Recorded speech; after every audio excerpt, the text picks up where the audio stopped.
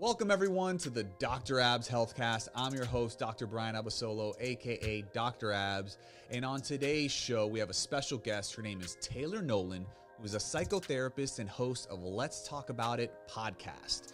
Known for popularizing emotional intelligence on The Bachelor and is creating space for meaningful conversations around taboo topics like social justice, mental, and sexual health. Can't wait to talk to her. Let's get it started. Hey Taylor, welcome to the Healthcast. How are you? Hey, I'm doing well. Thanks for having me. Good. I'm glad to see you're healthy and safe. How's everything going with this whole quarantine situation during the COVID-19 crisis? Yeah, it's going okay. I live in Seattle, so kind of where things started a little bit. Washington, exactly. Yeah, but it's not so different from my normal day-to-day. Most of my work is done at home anyway. I'm seeing clients virtually now, and It's a beautiful day here, and we've actually had some decent weather since all this has happened. So spending a lot of time out on my balcony, soaking up the sun and doing stuff with my plants and my cat. It hasn't been a terrible thing to just stay home. It's crazy because I'm like it's a little lonely, but I'm here in Miami and I see the weather and it's like absolutely no clouds in the sky, super sunny, and it's like, geez, like the world is like kind of falling apart around, but the weather is just absolutely beautiful. It makes you want to go outside, but we can't. So, but that's good. I'm glad you're healthy and safe. So I just want to dive right in. Now, you are a psychotherapist, correct? Yes, that is correct. Okay. So can you just give me a little background? Because I want to know, like, behind the scenes, like what led you to this career and, why did you choose this path? Yeah, well, I think really when I look back at my life, specifically around middle school is when I think I can really pinpoint this interest for me, because I was surrounded by people who were actually probably pretty unhealthy for me. But I was so fascinated at all the layers that they had. In middle school was that period of time where we were experimenting with drugs and alcohol. And I just remember, like, most of my friends, I experimented with drinking for about 3 months, if that. I never got fully drunk. And from there, I haven't drank since. And I watched my friends. My friends got in some really bad situations and, saw it impact their health. And then in early high school, had some extended family members pass away from cirrhosis and cancer from chain smoking, and just kept seeing substance abuse around me, addiction around me, and struggling to feel like this is so preventable. Yeah. Like, why are people choosing to do this? Why is this, how is this disease even coming about? Like, it really intrigued me. And I was so fascinated to, like, peel back those layers from people, even just in middle school, of, what pain are you trying to numb? Like, what else is there? Like, what is happening in your life? And I took an AP Psych course in high school, and I was like, this is the best course ever. Like, I was like, this is just life. Like, everyone should be learning about this. And how cool is that your career could literally just be about life? And went on to get my bachelor's in psychology and did a lot of substance abuse rehabilitation there, a lot of group work in Baltimore. I loved doing group therapy. It was very, very, very powerful work. And then realized, I'm not good at numbers and statistics and research. So I knew I wanted to do counseling specifically and be a therapist, and went on to get my master's in clinical mental health counseling, and did a lot of work in private practice around vulnerability, a lot of work around shame, some eating disorders, depression, anxiety, all kinds of stuff. And now I practice here in Washington since May 2019. I've been doing my practice and kind of similar work around vulnerability and shame. And I'm working towards license here. So I'm still an associate working under supervision, but I have about a caseload of 7 clients that I see on a weekly basis. And then I'm also in training now to be certified as a sex therapist. So doing some sex therapy work as well, which I'm super excited about. But yeah, that's all kind of the path that got me here in this career. And it's really, it's life's work. Like Yeah. I feel so privileged and honored and grateful to be in this field because it's such a, I really call it like a sacred space. Like Yeah. when you enter the therapy room, like it's a sacred space that, you know, is incredibly special to share Yeah. that space with someone. Absolutely. So I'm curious. So what was it about those 3 months that you drank and you just said, you know what, this isn't for me? Like, did you just not like it? Like the taste wasn't great? What was it? Yeah, so there's a few things. One, I really didn't like the taste of it. Okay. Two, I really disliked seeing how much people would lose control and end Gotcha. up doing things that they wouldn't do sober. And to me, it felt like a cop out a little bit, but it also just seemed dangerous. Like if I Yeah. want to do something stupid, I want to at least know it's stupid and Yeah. know that if I wanted to be safe, that I could be. And watch my friends get in really vulnerable situations. And I'm a pretty physically weak person. So I was like, you know, scared. Honestly, part of it was fear that I don't want to put myself in a position where someone could even more easily take advantage of me. And, you know, as I got older, it did also become about health. And, you know, I'm pretty plant-based and at this point, basically vegan. But yeah, I try to be really intentional about the things I put in my body, that it's nourishing me. And it just seemed like it was like toxic and just poisoning our bodies. But that's crazy how you had like the foresight and just like that willpower to say no at that time. I mean, you talked about a little bit about fear, but I think it's a lot of strength of mind where you were like, you know what, because a lot of kids would just succumb to the peer pressure and whatnot. And you said no to that. Yeah.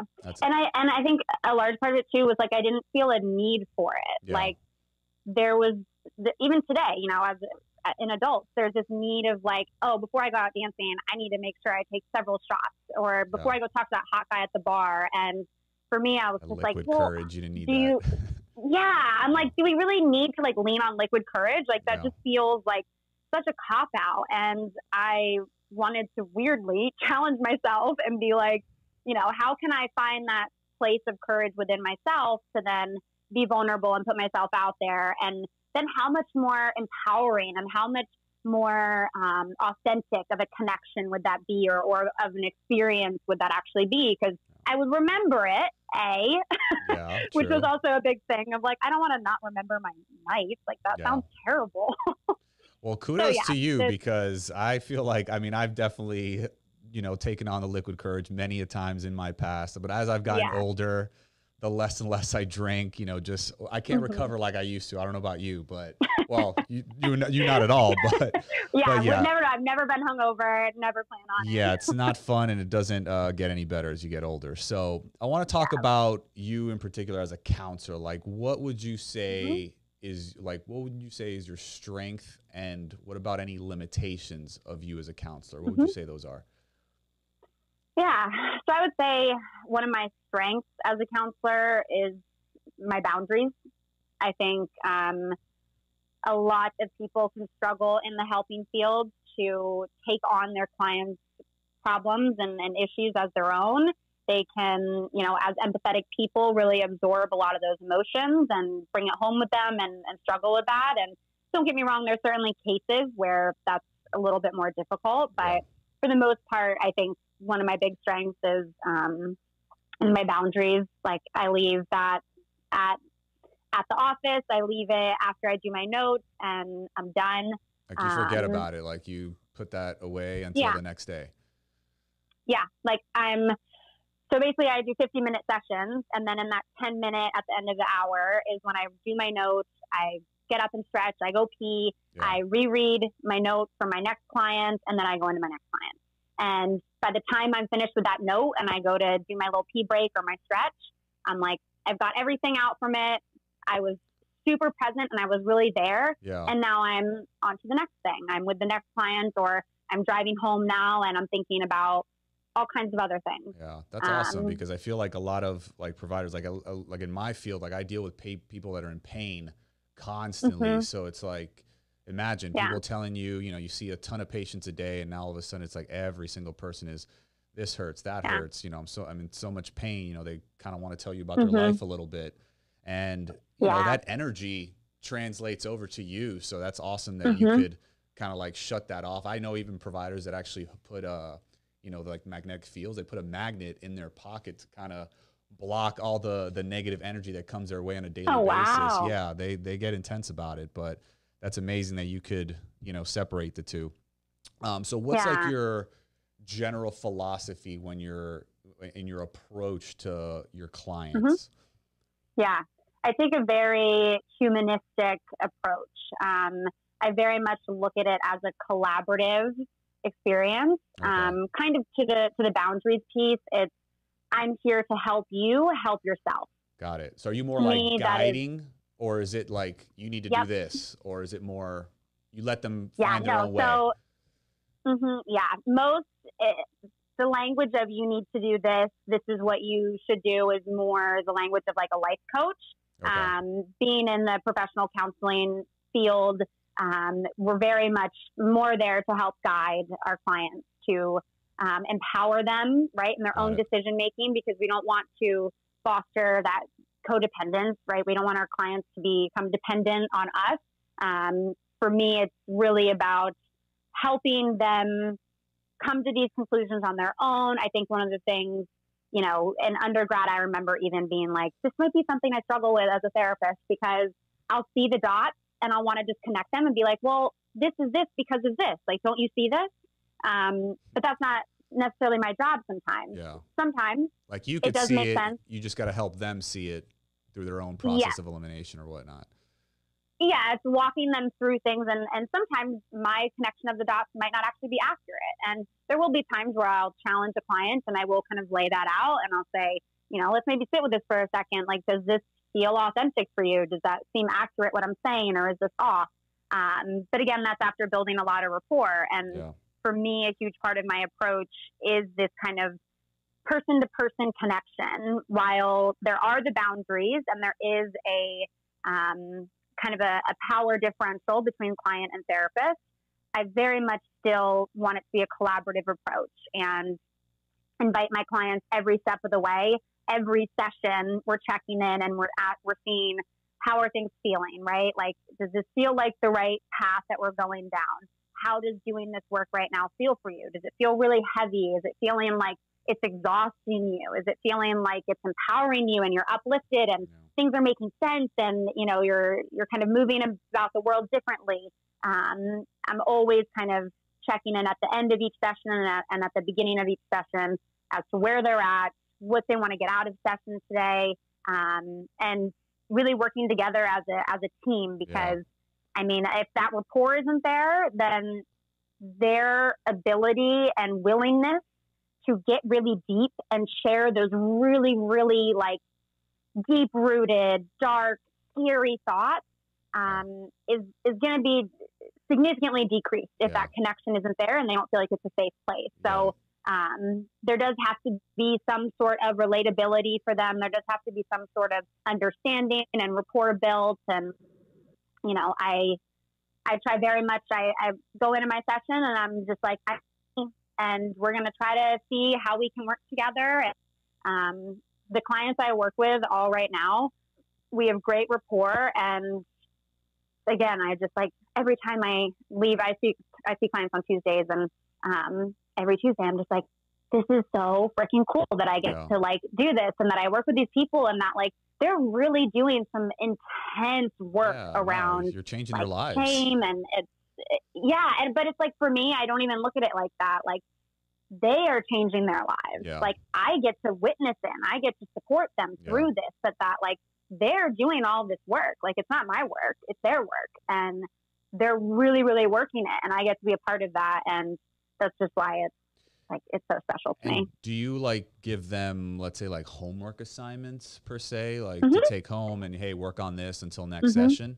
Or is it like, just forget about everything and we'll, you know, regroup next visit? Yeah, there are some sessions where things might have felt extra heavy, and it's just kind of like, you know, take care of yourself, let this kind of sink in, and we'll touch base next week. It also depends on the client. Some clients, they benefit more from just venting and just getting things out a bit and having that support and that validation. Whereas others are like, I'm a very type A, like I need specific goals, I need specific tasks. Therapy is not always this tangible process. A lot of it is intangible. And so there will definitely be clients that I'll work with where every session, at the end of session, I first try to empower them to say, what's sticking out to you? What's feeling most impactful for you from today that you want to carry on and practice throughout the week?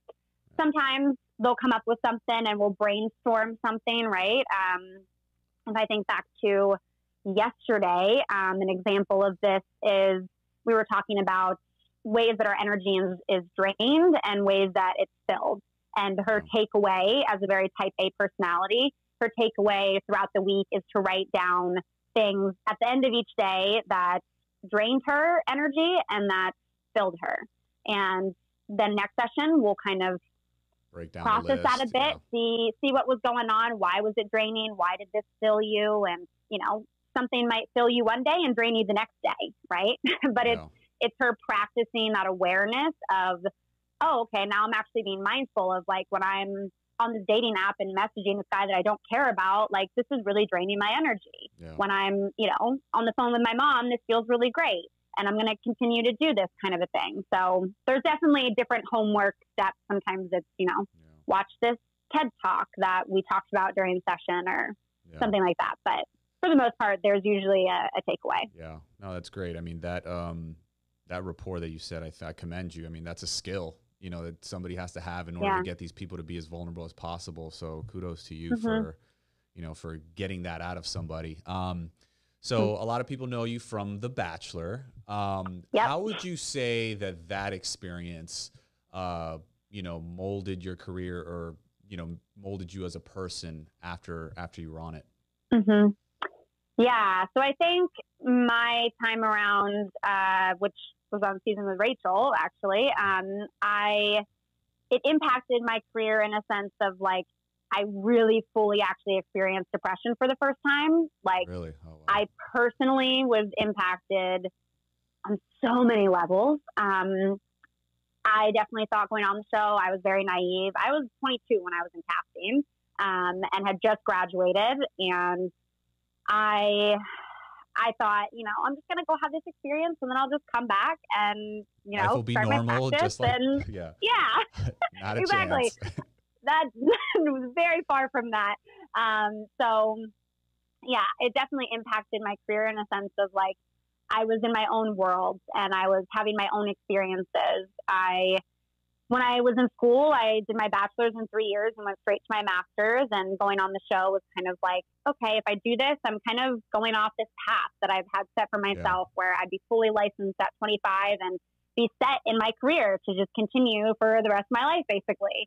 And it's, you know, I technically had opened my practice in May 2016, the month that I graduated, and didn't start actually practicing and seeing clients until May 2019. Wow. So it definitely deterred the start time of that, but I think it also, you know, I was knocked on my feet. I was flipped way the fuck upside down after the show. And, you know, it gave me much more experience in life, which I don't think is required to be a good therapist with people. I want to be really specific on that, because a lot of therapists starting off feel like they are inadequate because they don't have enough experience. And it's something people try to shame young people in the helping field on. And I don't think it's a requirement. I think you can still help people and do really powerful work with people as a young therapist without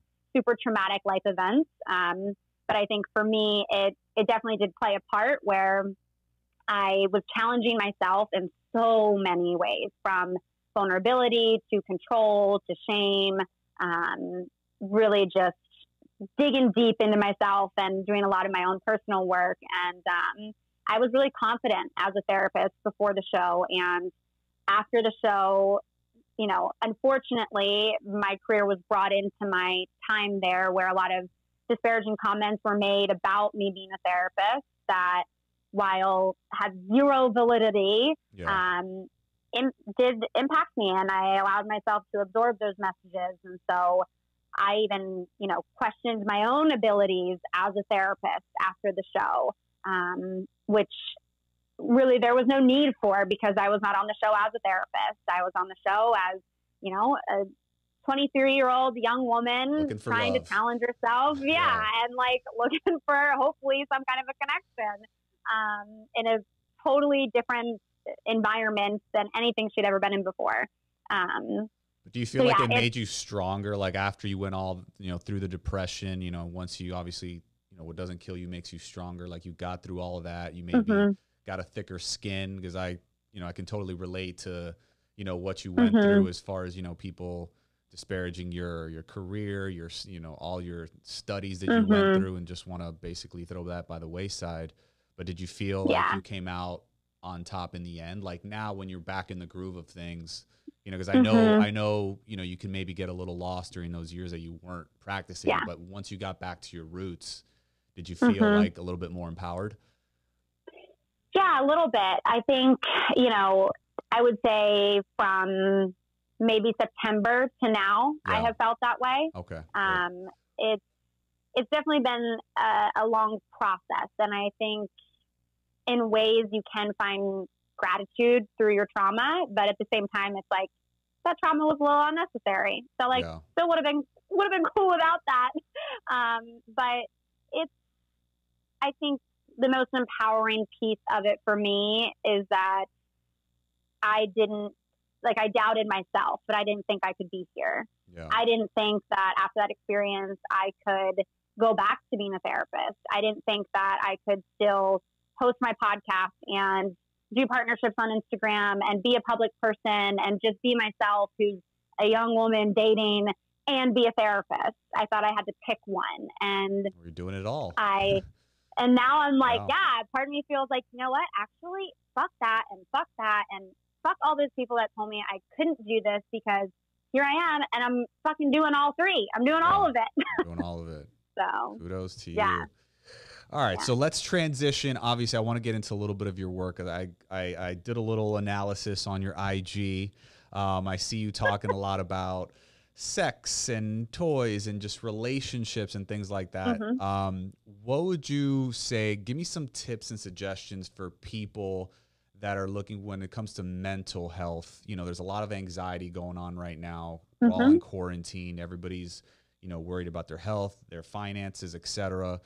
What would you, as a counselor, as a therapist, what would you say are some tips and suggestions for people to handle their anxiety? Yeah. So first, I would say to kind of reach into your little self-care toolkit, and hopefully pre-quarantine, you have already been able to identify ways to take care of yourself. And I would say to reach back into those things and like double the quantity.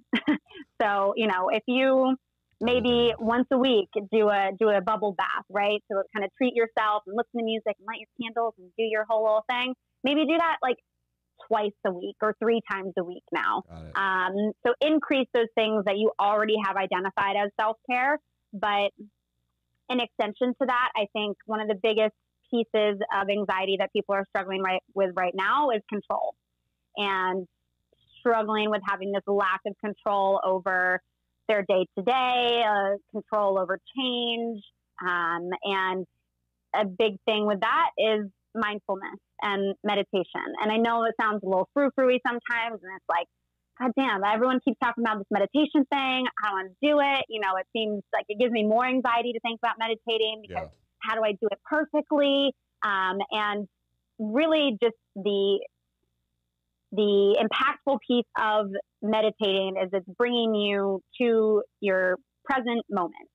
So whatever you can do to get yourself really present in your immediate surroundings and your immediate day-to-day tasks, I think can help relieve that anxiety a lot. When you're doing the dishes, literally focus in on that. Think about each plate, think about the soap, like get really present in that. And if your mind starts to wander, that's okay. No need to judge it. No need to shove it down. No need to shame yourself or get upset with yourself. Just observe it and just say, okay, yeah, there's that stress coming in about that article I just read. Now I'm going to put this dish in the dishwasher.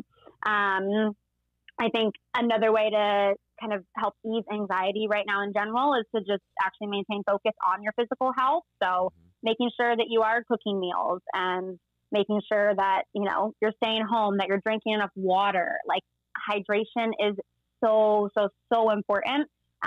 Literally helps with our mental health. Like drinking water itself is actually soothing. Yeah. You know, spice it up a little bit if you want to, and put some apple cider vinegar or some lemon or something. Yeah. And another thing I've been encouraging people to do during this time is just to allow space for play and exploration. You know, one of my clients just last night, as we were talking, you know, she usually goes for walks, but she realized it's been so long since she's gone for a walk without purpose, without a destination, and how that allows the space for curiosity and exploration and play, and also the unknown. Yeah. It's a practice in getting comfortable with the unknown. Yeah. You know, obviously staying 6 feet away from people, wearing your mask, staying safe, but still allowing yourself some of that time for play in that form, whether it's, you know, dancing at home or it's masturbation, doing some solo sex to explore and allow space for that fun. Like, I think during a really anxious time right now, it's really easy to compare pain, and it's really easy to force suffering upon yourself out of guilt that other people are suffering. Yeah. And that's not helpful. It's not helpful for you. It's not helpful for them. It's okay right now to feel pleasure, to allow yourself to play, to experience love, like to embrace those things. And I think that all those things do help relieve anxiety and can kind of help reduce the intensity of that. And I feel like what you said in the beginning, like all that stuff that you mentioned are like things that you can control. You know what I mean? Mm-hmm. So if we could just, you know, everything that we can control, try your best not to think about that. And like you said, be in the moment, you know, practice self-care and what you can control. Yeah. I think that's very key. So you touched a little bit on sex there. What would you say is the most common question that you get about sex from your clients? I mean, because I imagine they divulge a lot of, you know, maybe intimate details about that. What would you say that would be? Yeah, definitely. The most common is lack of sex drive. Okay. Struggling with desire for sex, struggling with now, is this both pressure. Men and women? Yeah. Yeah. Okay. Yep. There's a lot of pressure around sex. There's a lot of lack of communication and poor communication around sex, because obviously where would we have learned that from? Our sex education in this country is quite shitty. Yeah. And it's something that's really vulnerable and something that we've been told is supposed to be private, right? So how are we supposed to know how to talk about these things? So there's a lot of that shame and pressure that I work with clients on to just reach a place where they can actually be present and experience pleasure. Yeah. What would you say to those people that, you know, are having, like, let's say it's a couple, a man and a woman, you know, their sex drive is low. You know, what would you do or have them do or practice at home so that it can maybe spice things up a little bit? Yeah. Well, first, I would definitely inquire about just the overall status of the relationship. So when it comes to couples struggling with intimacy, it is not uncommon that, you know, there's a lack of desire there because there's actually a lack of connection overall in the relationship. So first is kind of exploring that piece of the relationship. You know, are both partners overall satisfied in the relationship? Is there a lot of resentment or unresolved conflict that is, you know, creating a reduction in that desire? If all those things are kind of good and it's just, you know, one person is maybe experiencing a lot of pressure around sex, one thing that I'll recommend is postponing the amount of time to when penetrative sex actually occurs. So there's frequently, you know, when we watch movies and stuff, right, we see that, like, people just, you know, they make out for 2 seconds and then boom, clothes are off and we're banging. Yeah. Yeah. And that oftentimes, especially for women, we need a little bit of time for our brains to get there. So doing things like making out for 15 minutes and just touching each other and allowing space for there to be maybe light teasing, allowing that to build up to where both partners can then be pretty present. One technique that I've recommended to a client this past week actually was, was struggling for her mind to kind of get there before, like, it's just kind of, oh, okay, we're having sex now. And then by the time we're done having sex, I'm actually now there to, in a flirty way, communicate to her partner that he's not allowed to enter her until she has to beg for it, until she wants it so bad. Oh, wow. And she's really ready. She's really there. So, like, lots of foreplay, lots of making out, lots of touching. And then when she wants it so bad and she is like, I'm completely turned on physically. I'm wet. I'm mentally, emotionally, I'm wanting it. I'm actually very much desiring it. And it's not just happening to me. So it's kind of like he went more at her pace, essentially. Mm-hmm, yeah. Okay. Yeah. And just allowing there to be more time in that space, not only to get present, but also to just increase your pleasure as well. If she's able to be in a place where she's so turned on and then experiencing that penetrative sex, that's going to be way more enjoyable for her than, just going straight to penetrative sex and then realizing like, oh, I'm not really into this. And like, oh, I forgot to text this person back, and like her brain just easily going to other places. I think another thing that, I've recommended to clients in the past too is experimenting a little bit with like mutual masturbation. So basically where in a way it can lead to sex, partnered sex, but allowing yourselves to essentially masturbate next to each other. And that way you are pleasuring yourself. You're getting yourself kind of warmed up. You're getting turned on perhaps by watching your partner, and your partner is getting turned on by watching you.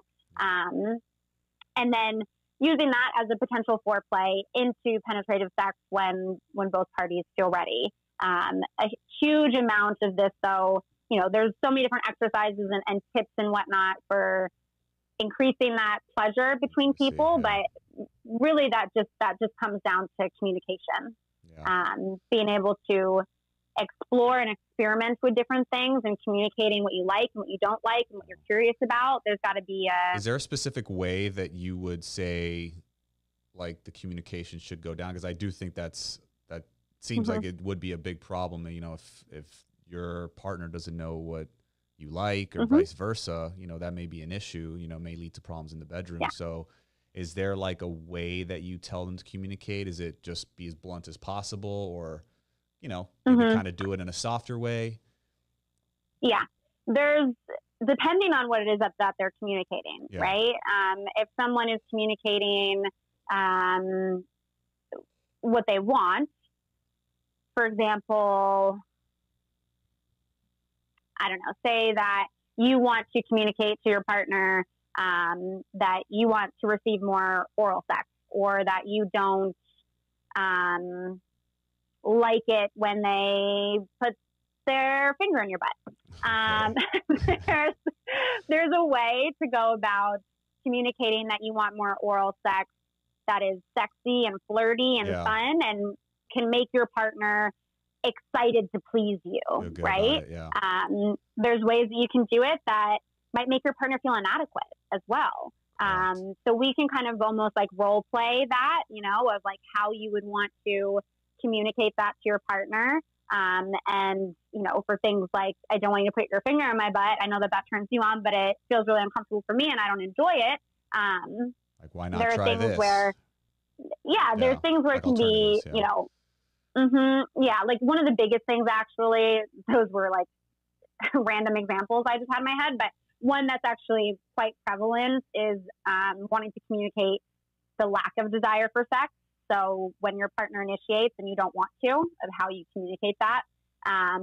One of the biggest tips and things that I've worked with clients on to help ease the intensity of rejection. Yeah, to reduce that intensity is to suggest, I'm not really in the mood right now, but I would love to snuggle. Or I really love that you're turned on by me right now, and I really want to be intimate with you later tonight.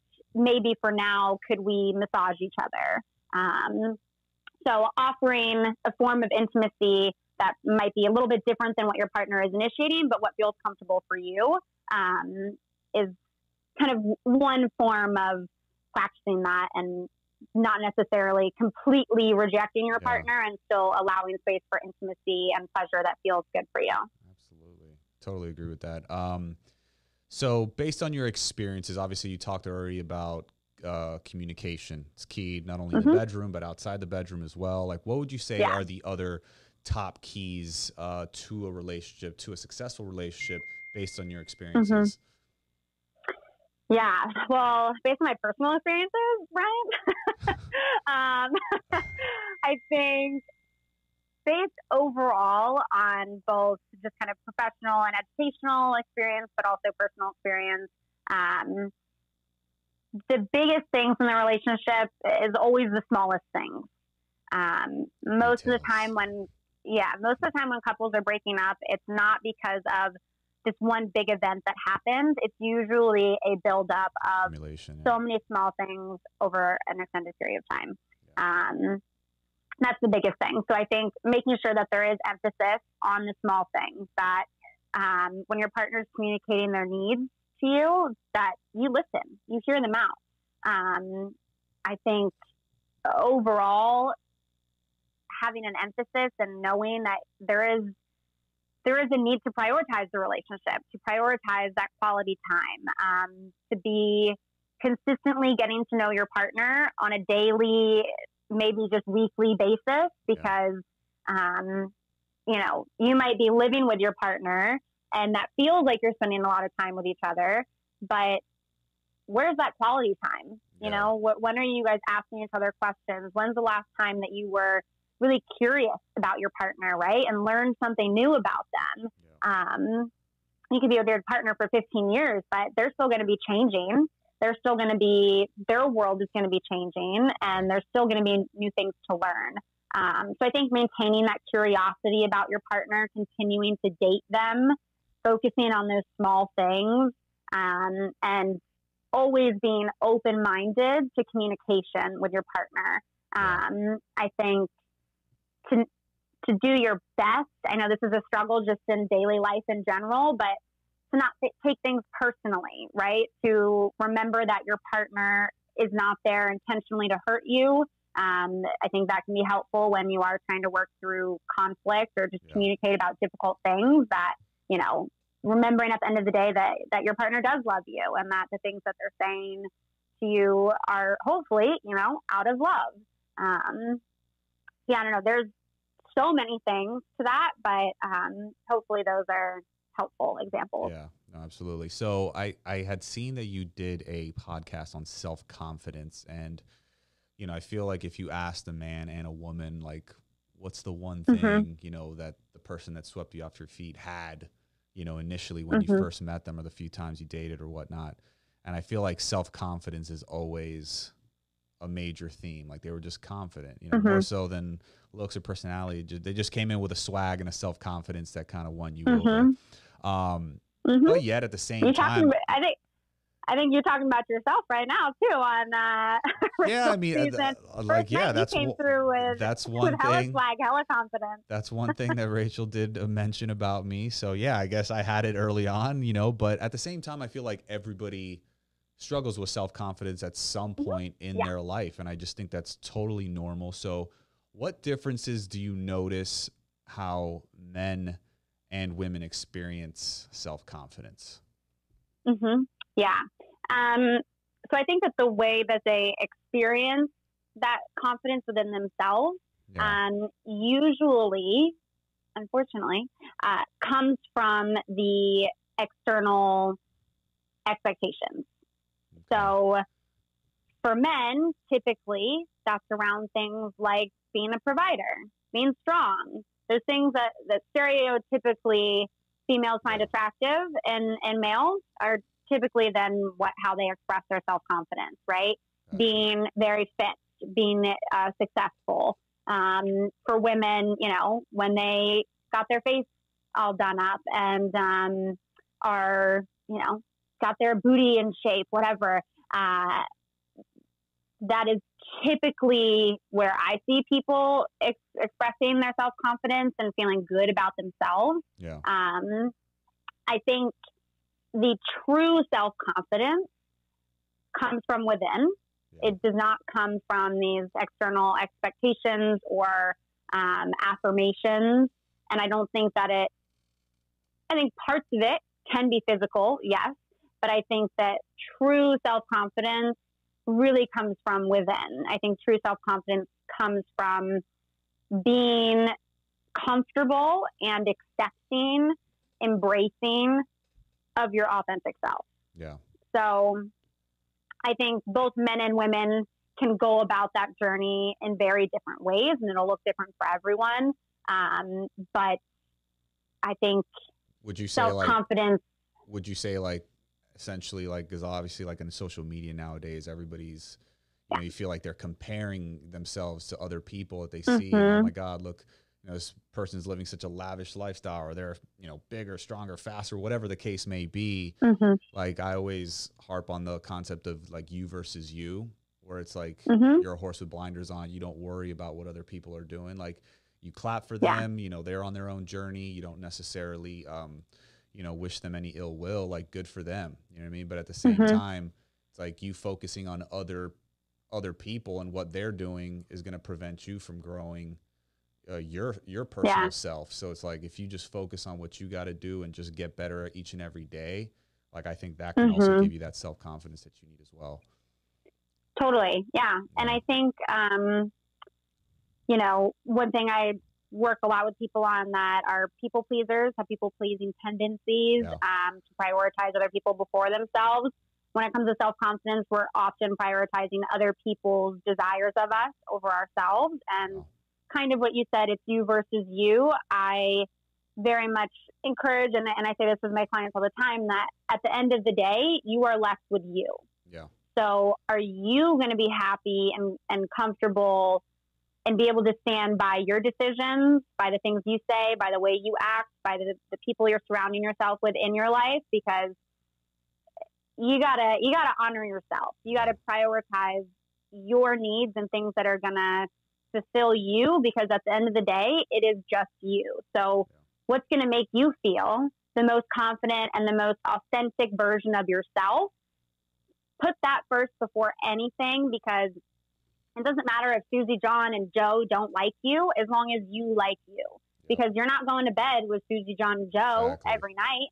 You're not going to be with them in, 10, 30 years, whatever. Whoever these people are on Instagram, they're not the ones that are, in your day-to-day life supporting you and being a part of your personal growth journey. So, you're really doing yourself a disservice when you prioritize other people's desires and expectations over you than you do showing up as your authentic self and living your life the way you want to live it. 100%. Totally agree.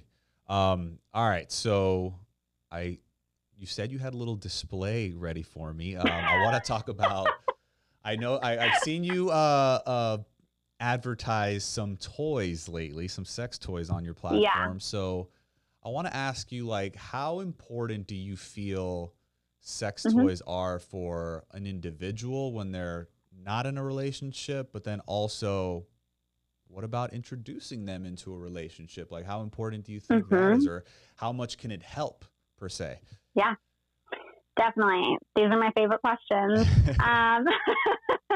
And yeah, when I saw that, when you told me you wanted to talk about them, I was like, all right, well, hold on. Let me get some out. So I have a few of my favorites here that I'll pull out in a second. But in terms of the importance of them,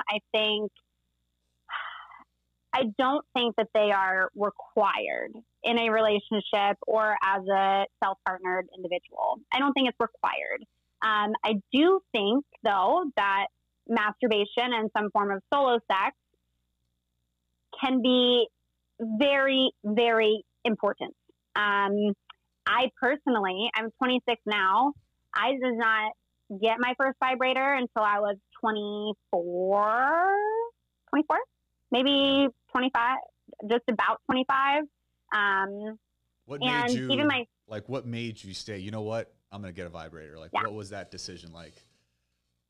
Yeah, well, it was my ex from Paradise and I had broken up, and I was moving into my first apartment that was just mine. Gotcha. Like, I had lived on my own before, but it was either with a roommate or with a partner, or, you know, with my family.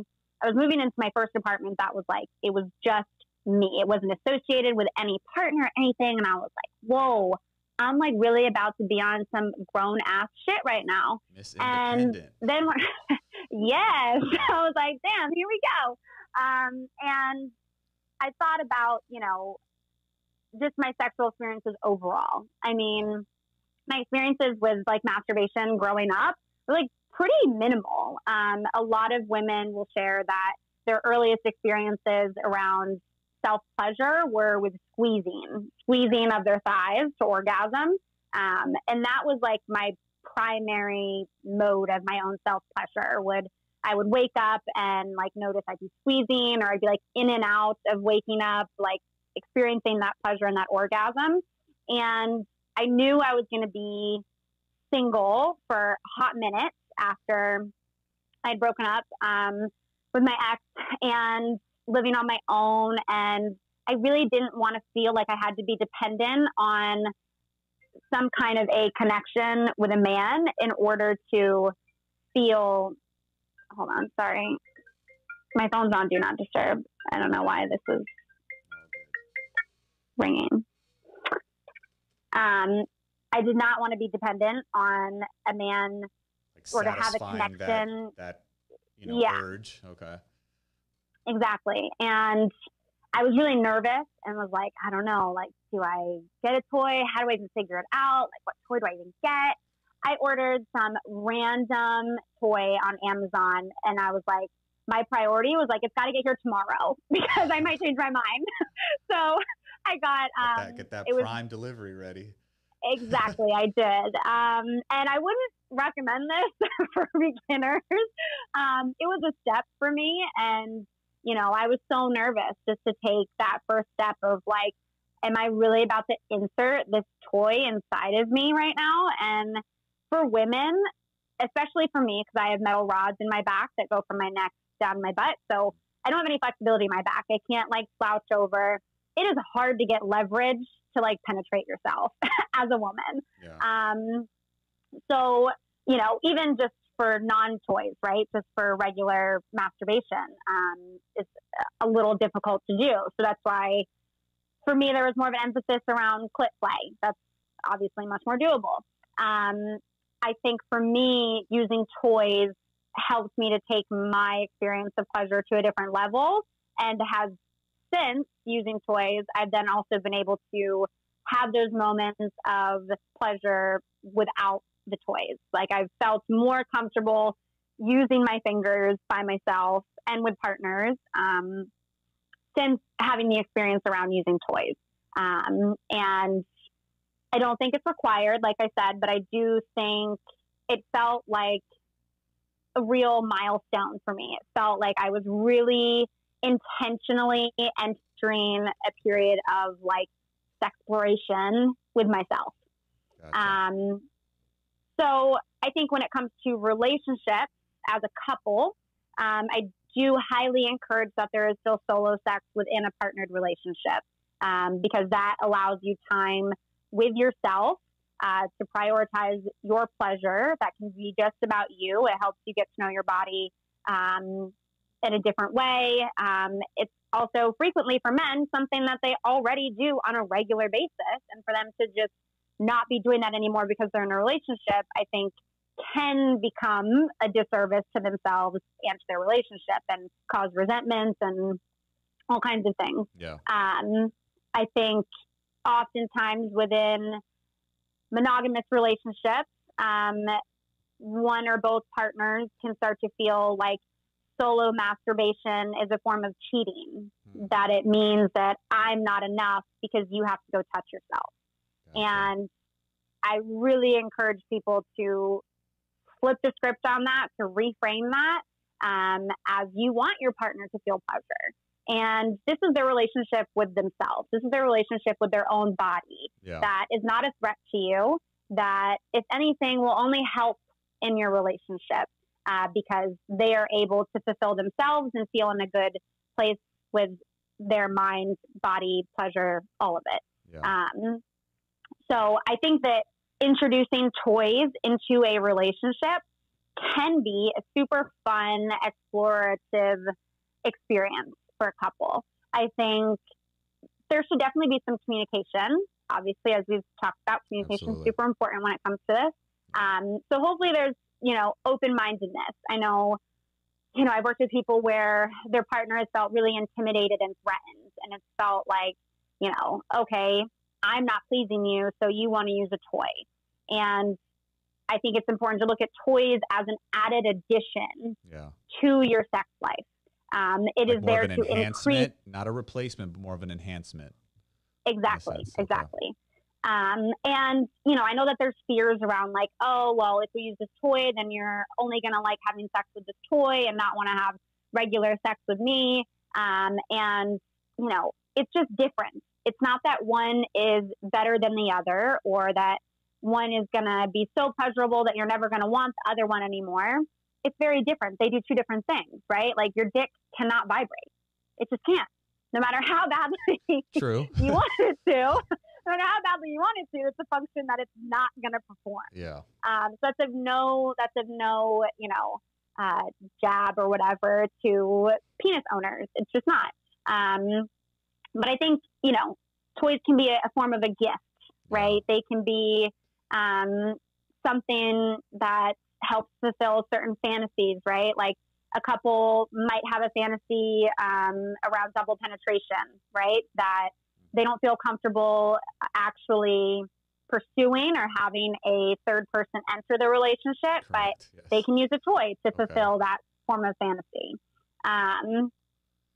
There's a lot of things I could say around couples and toys. Do you feel like, is there like a healthy, like in your experience or what you've researched, like is there a healthy amount of masturbation that's like considered okay? Or like, is there a certain point where it's like, okay, you have a problem? Like between men, like both men and women? Yeah. So is there a certain amount of like running that you would say would become unhealthy for someone? Yeah, absolutely. Yeah. There's your answer. So, so I think masturbation it can be used for so many different things, but I think at the root of it is really very similar to going to the gym and working out. It's a way to relieve anxiety from your body. It's getting your body physically in motion, and it's honestly, you're receiving pleasure, right? Yeah. Your chemicals are releasing in your brain. You're experiencing pleasure. I don't think that that's something we have to limit ourselves on. When things like this become a problem, it's usually because it's starting to create dysfunction in your day-to-day life. Yeah. If the amount that you're masturbating is getting you fired at work, there might be some you might have there. A problem. Yeah. Exactly. There might be some issues there. And also like what you said, like as far as, it's okay to do it when you're in a relationship, that's your own relationship with your body. But then also I can imagine it's harmful if you're now doing it way more than actually pleasing your partner and they're, left on the sideline per se, and you're, having your way with yourself more so than, pleasuring her. Well, it depends. Some people do have a preference for solo sex, but will still be in partnered romantic relationships. And there might be some relationships and dynamics where someone who prefers solo sex, like they receive more pleasure and more fulfillment, orgasm from solo sex, that might be okay in that relationship, that they communicate about that, and that partner does not expect that they have an intense amount of sex and that they understand that what's more pleasurable for their partner is to have solo sex. And again, there are still ways for that to be a connecting experience for both parties involved. Again, a lot of that comes down to communication, though. Like you said, like side by side, maybe you're both doing it. Yeah, side by side. There's points where, you know, a woman might prefer solo sex to where she's pleasuring and touching her vulva, but enjoys feeling filled in her mouth, or she might have her partner, she might be giving oral sex to her partner, but doesn't necessarily want her partner to penetrate her vaginally in any way. Gotcha. You know, that's still somewhat a form of solo sex. And again, I think really what's important when it comes down to masturbation and being in a relationship and using toys, A, is the communication, but also knowing that you don't have to stick to one thing. Penetrative sex is not the only way that you and your partner can have sex. And that you and your partner really actually get to define the rules around what your sex life looks like, around what is more pleasurable for you, you know? Yeah. It's really up to the 2, the 3, the 4, however your relationship looks like, for you all to figure that out, you know? 100%. Yeah. I like that outlook. All right. So we're going to finish up with a little rapid fire. You cool with that? All right. I'm cool with that. I do still have these toys here too. So if we want to show those after. Let's just show those, since we're not quite done with the toy topic yet. So let's go ahead and show the audience, for those that are watching on YouTube. Go ahead and you know, break down these products for us. Okay. Yeah. So one that I think can be fun for partnered sex, is this guy. So this is actually a wearable clitoral vibrator. So this goes in your underwear and will press up against your clit, this part right here. Okay. And it has a little magnet on it, so like it stays in place. And your partner can actually control this. So they can use, So I could be like in a totally different area code and okay. Interesting. You can be in a different country. There's an app. It's this is a WeVibe vibrator. Okay. And they have an app called WeConnect. So literally, like, I'm in a lot of long distance relationships. Okay. Have they ever caught you in a spot where maybe that wouldn't be the best idea to get vibrated on? Has that ever happened? So like I won't put it on unless I'm like, I'm open to this being a possibility. I'm available from this time to this time, but I'm going to be in a meeting, pretty important meeting, and I don't want to do it at that point. Exactly. Yes. But even there are times when we're together, right? So there have been times where like we've been at an event and I'll go in the bathroom. I keep this in my purse, where I'll go into the bathroom and I'll put it on and I'll like send, if I have the remote, I'll either flip them the remote, like as they're talking to someone, and then they'll realize and they're like, oh, and then they get excited, or I'll just text them the link for the app. And then if it's appropriate for them to be on their phone, then they'll click it and, you know, we can have fun that way. It's kind of a fun, secretive exploration. So this is one. Good for beginners. WeVibe. This one's called the Moxie. This one's a good one. For solo and also partnered sex, this is like a fairly common toy. This one is also WeVibe and can also be used on the app. But this is the wand. It looks very large. Yes, it is.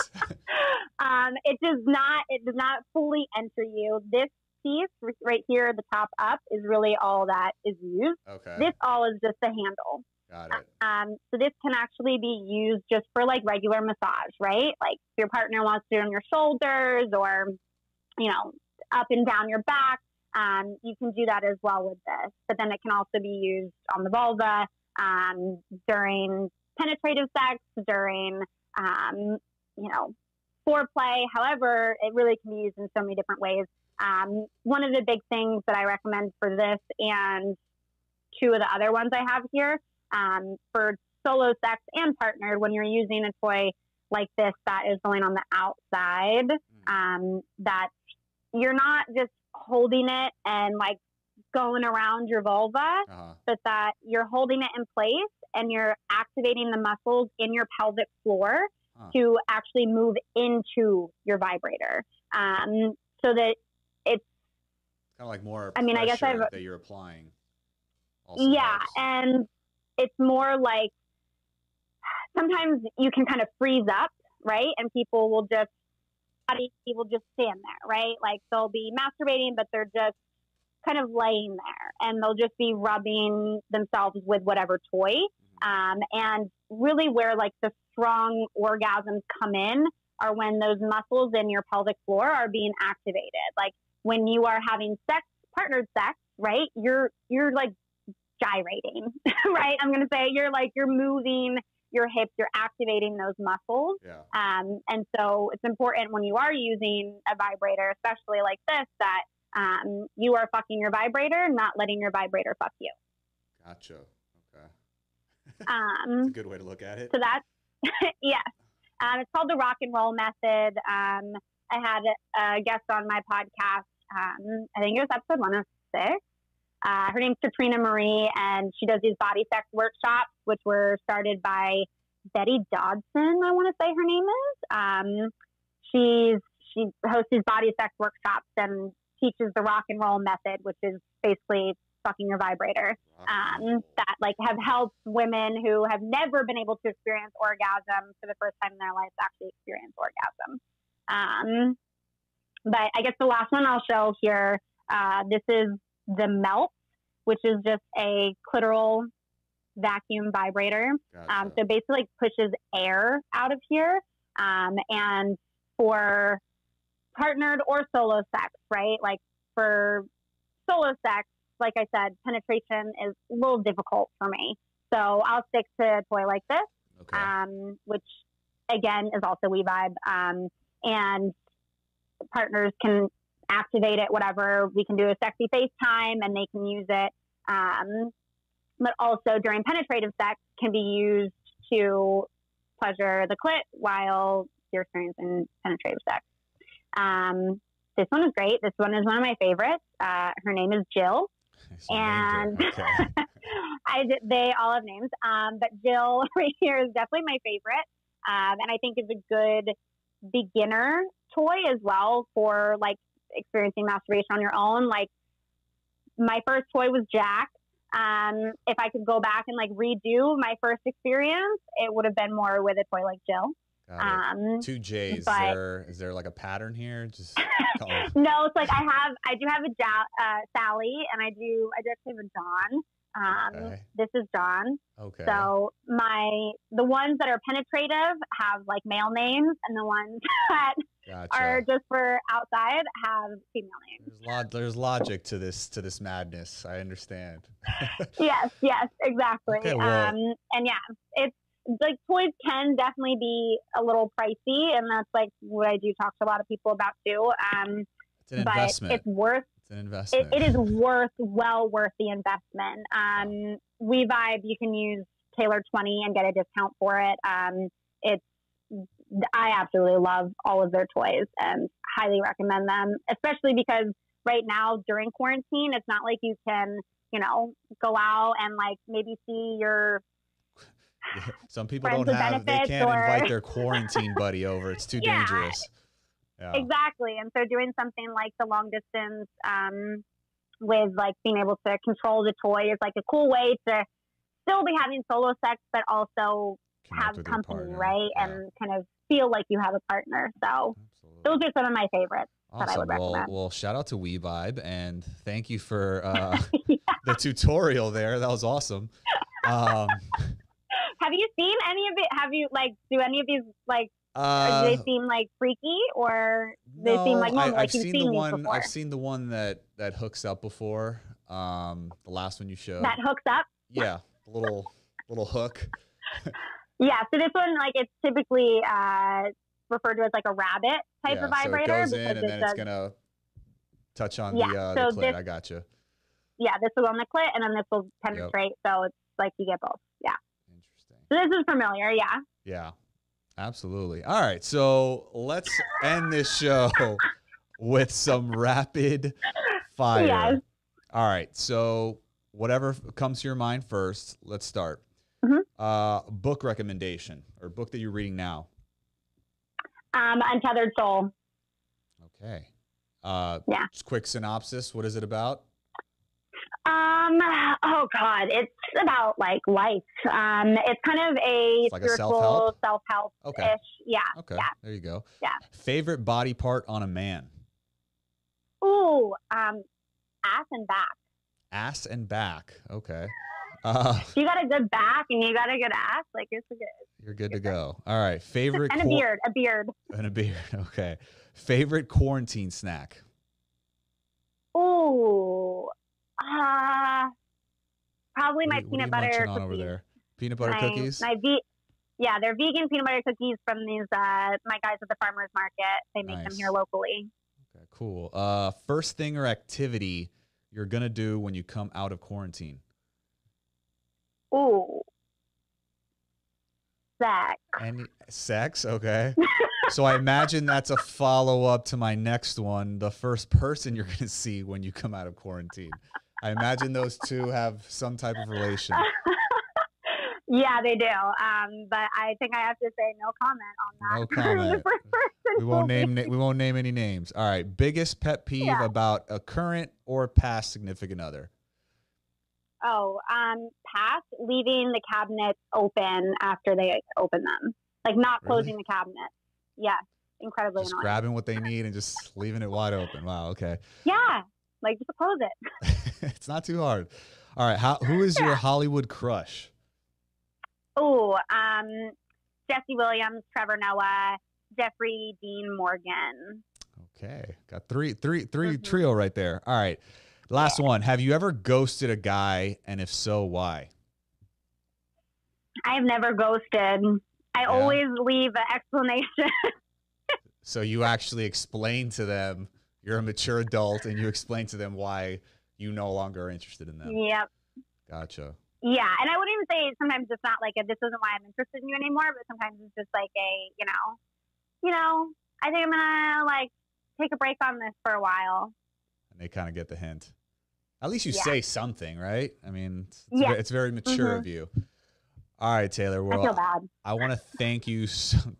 At least you say something. A lot of people don't even do that, but it's an epidemic in this country, the ghosting. So, all right. So, last but not least, I want you to let everybody know your social handles. Talk about your Let's Talk About It podcast. Like, where can people catch you online? Yeah. So the best place is probably Instagram, which is at Taymocha, Taymocha. And I will share, it's not because I'm brown, the mocha piece. Everyone always thinks, like, oh, Taymocha, because you're brown. And I'm like, no. Mocha Joe was the name of my first cat, and it just speaks to me being a crazy cat lady. I combined our names when I was little. Is that from Curb Your Enthusiasm? No, but I just watched that season like last week, and I was like, the whole time I was like, Mocha Joe. Mocha Joe and Latte Larry's. Oh God. Yep. No, it was super good. But yeah, the best place is probably Instagram at Taymocha. I have information for the podcast there, all kinds of stuff on vibrators, and my link on there as well. The podcast is called Let's Talk About It with Taylor Nolan, and the podcast Instagram page is at Let's Talk About It _podcast. And it's available on like any of your favorite podcast apps. Focuses on mental and sexual health and any kind of taboo topics and social justice, but mostly sexual health these days. Awesome. Well, Taylor, thank you so much for all the insight and the amazing information in your little vibrator show. That was very intriguing. And yeah, definitely, guys, check her out on IG. She's a great follow and just a lot of insightful information. So check her out. Taylor, thank you so much for coming on the Healthcast, and talk soon. Yeah, thank you so much. Take care. Have a good one. Yep, you too. Bye.